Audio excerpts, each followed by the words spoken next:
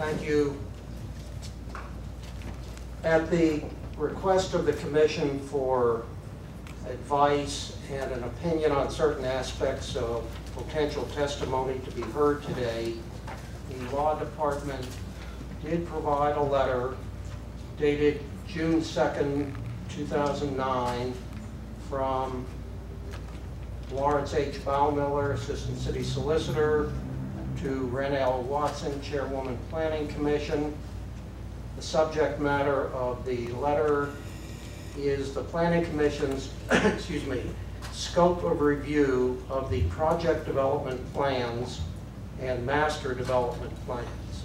Dear Ms. Watson, we received your request last week for an opinion regarding what the Planning Commission may consider when reviewing proposed project development plans, which are referred to in the letter as PDPs, and master development plans, which are referred to in the letter as MDPs.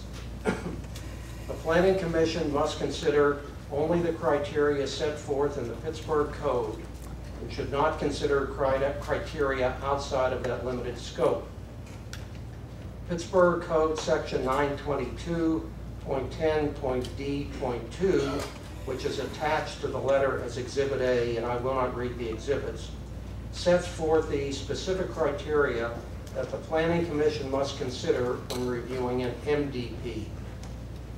The 6 criteria set forth in the code relate to the functionality and attractiveness of the development, the general environmental, social, and economic impact of the development on the city, the effect of the development on property values nearby, the available utilities and other facilities, ingress, egress, and traffic congestion, and to whether the proposed development complies with any plans or policy documents adopted by the city. Section 922.10.D.2, parentheses C and parentheses, states that the Planning Commission should consider whether, quote, the proposed development shall create a favorable environmental, social, and economic impact on the city, unquote. This does not give the Planning Commission jurisdiction over union agreements or community benefit agreements. Rather, the Planning Commission may only consider the overall impact on the city. The Planning Commission should look to whether the development is a good fit into the city, not to whether the development gives a direct financial benefit to a segment of the community. The criteria for reviewing PDPs are more detailed than those for the MDPs.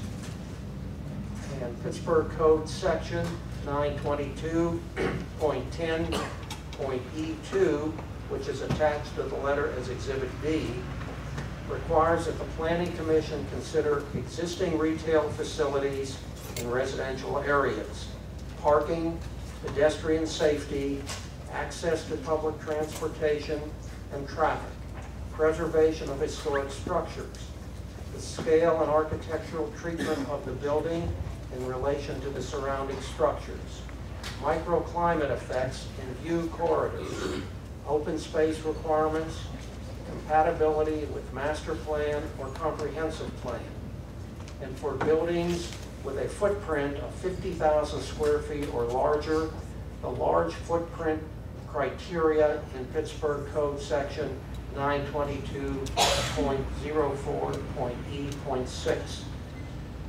Thus, the Planning Commission must consider only the context and effect of the development itself within the community. Regarding both MDPs and PDPs, the Planning Commission has jurisdiction over design review only, while community benefit agreements, union contracts, etc., could provide benefits to the community. They're simply not a part of what the Planning Commission may consider when reviewing MDPs and PDPs. Thank you for your attention to this matter. Please contact me with any questions. Very truly yours, Lawrence H. Baumiller, Assistant City Solicitor, and copies were sent to all members of the Commission. Madam Chair, I recommend that the Mr. Baumiller's letter be made part of the record of this meeting, and I, to that end, hand you this copy.